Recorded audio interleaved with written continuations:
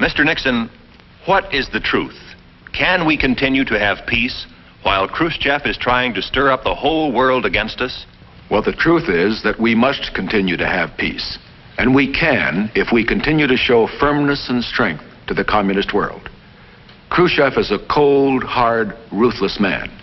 He feeds upon weakness and doubt. And we must never make the mistake of letting him think we are weak.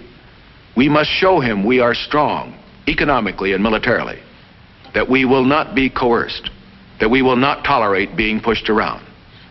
We must continue to deal with communism and the Soviet leaders, not belligerently, but firmly, and always with vigilance. Vote for Nixon and Lodge, November 8th. They understand what peace demands.